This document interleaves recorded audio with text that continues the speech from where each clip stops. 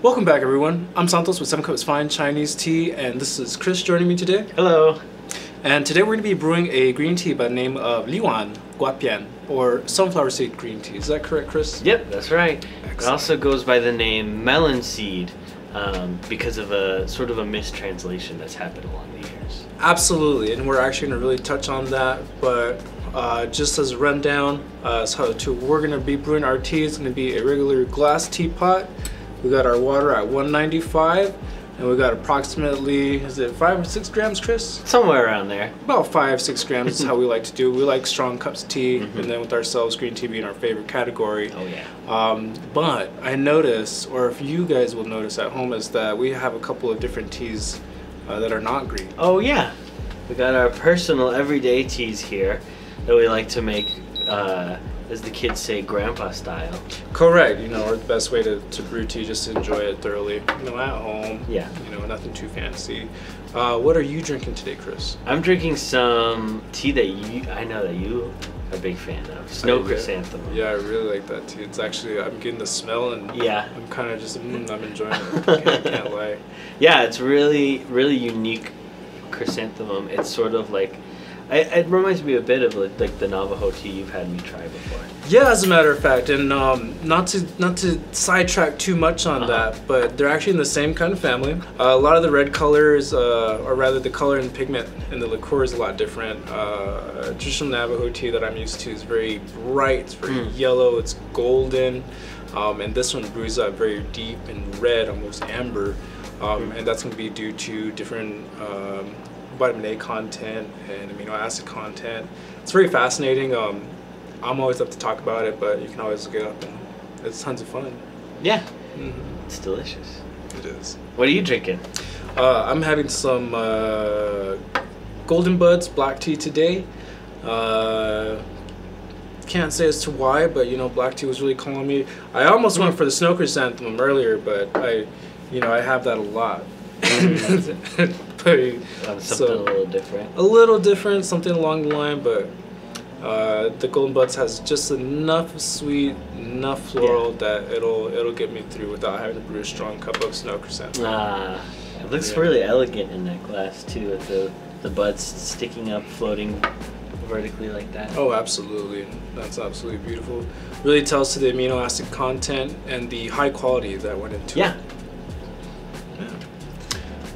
So Chris, our sunflower seed or melon seed green tea. Can you tell us a little bit about it? What are we gonna expect this year with the new 2021 stock that came in? So what's different about this year is that our sunflower seed green tea is handmade this year, and you can see the difference in the way that the leaves look. They're much more wavy. I'll show you here. Instead of that perfect shape, and that comes from the hand frying. It's not like this. Do you want to talk a little bit about the processing steps that go into this tea? It's a very different tea, very, very different than other high-end green teas. Most definitely, it's very uncommon, but like our piping whole clay, if I may, every step that is taken in its processing method is reflected in the character and the profile of its flavor. So essentially for Lu'an, what really sets it apart right from the beginning is its picking standard. Yes. So whereas a lot of high-end green teas are picked you know, tail end of March, very, very early April. This one's going to be mid to late April,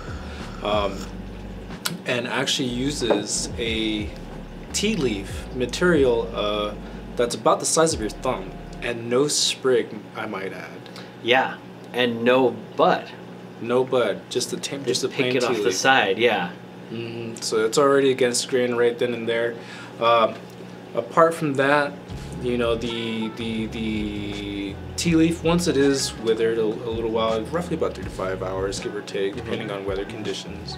Lu'an is actually wok fried in an angled wok, as compared to most other woks that are used for frying. Usually it'll be just a plain, even flat. For Lu'an, it'll be at about a 45-degree angle, and they'll actually use brushes that they'll use to sweep in an upward motion in order to get that rolling effect that you see in the final product. Yeah, that's what makes it look like a sunflower seed. The hollow wave. Yeah, absolutely. It's interesting. Don't quite see it too often. And then even talking about the processing after the wok frying, it is let to rest for a slight, for roughly about an hour or two, if I'm not mistaken.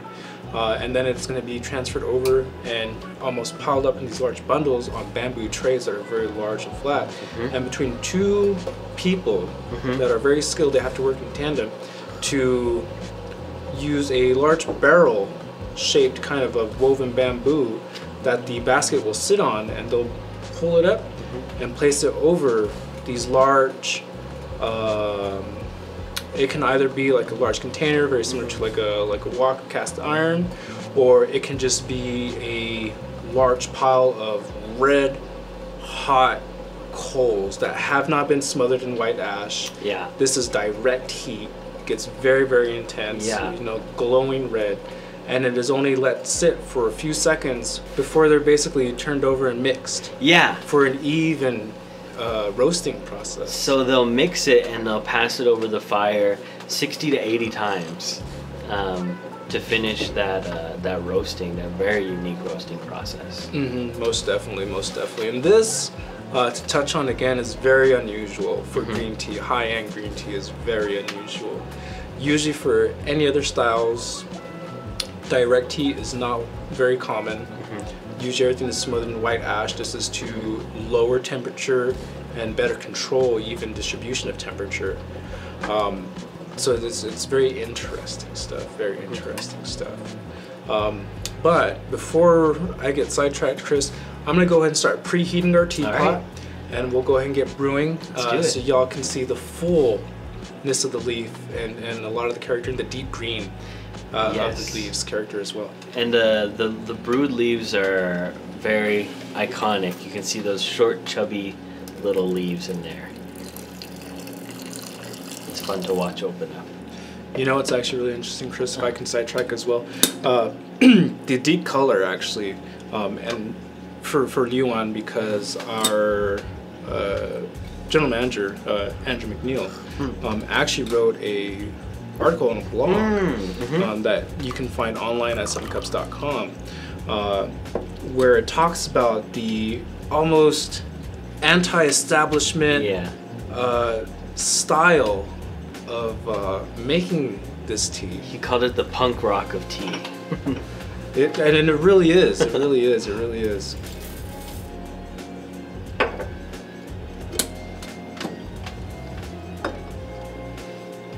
I'm actually gonna give it a little bit of a sniff.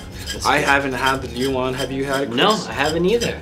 Brand new. By all means, you take it away first. Let me know what you think. Let's see. I'm excited.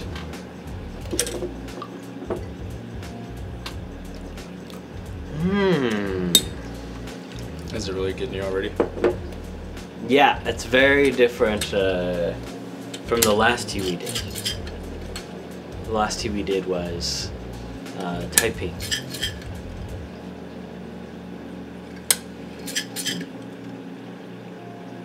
You definitely pick up more on the roasting. Yeah. There's definitely a higher roasted quality. What are some of the characteristics in the aroma of Lu'an that you're picking up on so far? To me, it's very savory right off the bat. And not quite like nutty like Dragonwell, but it does have a sort of like a little bit almost like sesame seed kind of smell to it. Interesting. I was gonna say, if you don't mind, I'm almost reminded of like roasted pumpkin seed. Oh yeah, I can absolutely see the freshness, the greenness, but the roasted characteristic of that intense roasting method, I think, is probably what is reminding me of roasted pumpkin seed. But that doesn't necessarily mean that'll carry over into the infusion itself. Right.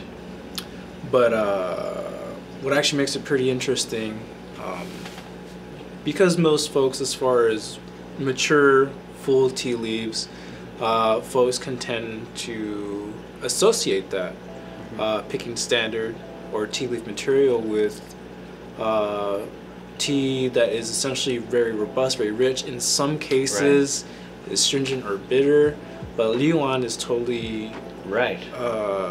It doesn't encompass the astringency, the bitterness that one may expect in green tea like this. Right, it's what makes it really, really strange and really unique.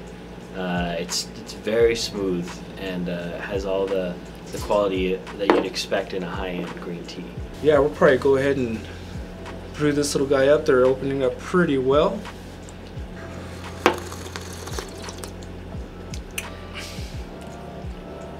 Wow. Yeah.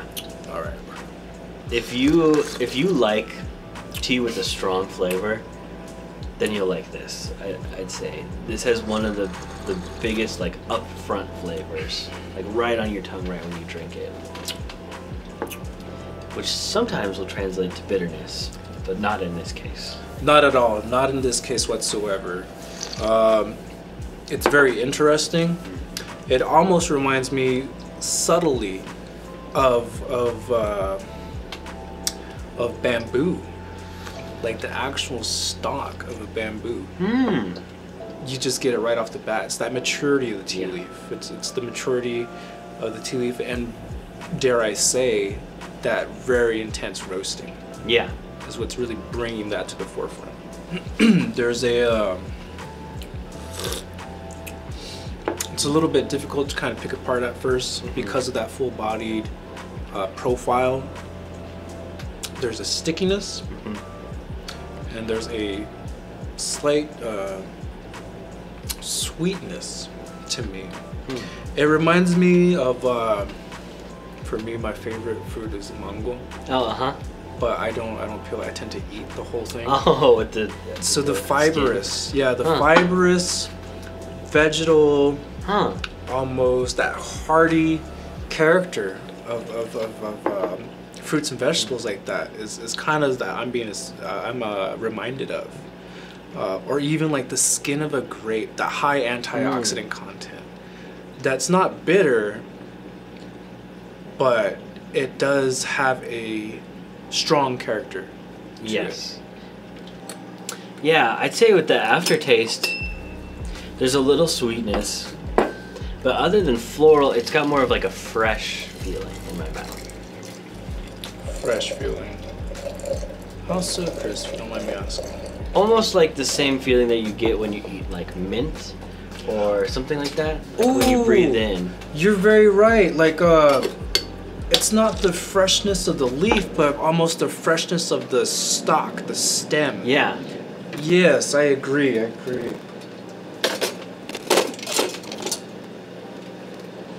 I still, maybe it's kind of a generic description, but it's still the roasted pumpkin seed. Yeah. Is still what I'm coming back to. Yeah. I can see that. It's got a gnarly flavor in a way of it being full, in your face, and to quote Andrew's blog about this same tea, it's very where most other green teas are very Bach, Lu'an stands out as the clash. Oh. It's very hard hitting, it's in your face, a lot is going on. But you love it all the same. Oh yeah. So if you have like a tendency to enjoy your tea strong, Lu'an is definitely gonna be the one for you. The sunflower seed green tea is definitely gonna be the one for you. It's toned down a bit.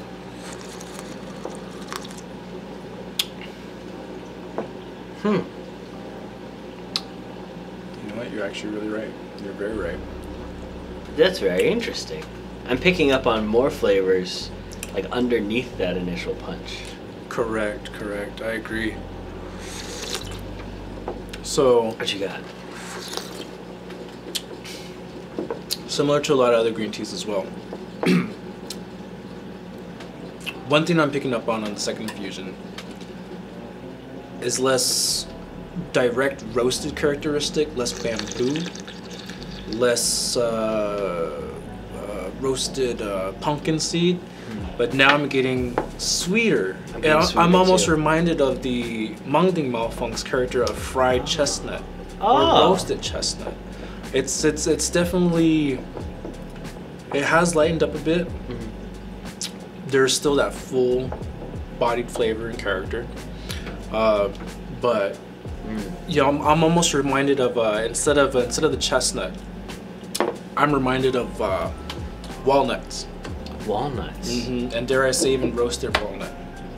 Something deeper. But when you kind of have some air or oxygen, when you kind of like breathe in a little bit, even when you're talking, it sweetens up.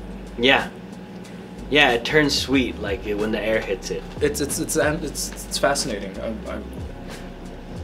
I don't know which green tea I'm gonna choose this year for the favorite. I know there's so many. It's definitely up there. You know what it reminds me of? Like reeds. Yeah, that's the ticket. That I agree. That's a. Yes. That's a perfect description. The heartier, like a hearty reed. I don't know why it took me so long to figure it out. At least how I interpret the flavor. Yeah. It's hearty, it's full, it has a delicate sweetness. It's almost like when you catch, it's like in spring if you're ever walking by a river or lake, when you smell a lot of riverbank kind of growth, like reeds or even like, you know, like elites, you know, it might be a little bit of an oddball description. But it's a red stalk small leaf plant that is edible. I don't necessarily know, I don't know the English translation or the name, but it has a soft spot in my childhood in my heart. You know, we'd season them up and eat it straight like that. And, you know, it's delicious. Good. But be careful with the little tiny white flowers, because they are as hot. You know, at least back then, they had a spicy kick to it. Interesting. It reminded me of jalapenos or habanero. Wow. Yeah. So be aware. But also, if you can't identify it, if you don't know it, don't eat it. Don't eat it. Just be safe. I'm sure you can get it somewhere on the market. Oh yeah, that's probably. Very safe. Yeah. You know, be careful. But I still go out and you find some. I'll find some. I can't. Have the experience. I can't help it. It's too good. But that kind of, that aroma, it's almost, you know, the fresh water, the crisp vegetal character of like almost new growth reed that you were saying, the reed aspect, or like cattail.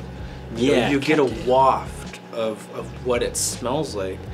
And this is definitely in that kind of category as far as the description. The sunflower seed green tea really embodies the complexity and the layered flavors that tea can offer. Yeah. And like you said, people from different backgrounds, different palates, different experiences can all find something different within tea as a whole. And it makes for a truly enjoyable experience, even if it's by yourself, with somebody that you know, friends, family. It's very interesting to be able to pick it apart and see what you really like about it. Yeah. You know, I'm actually gonna go back in for another one. Excuse me.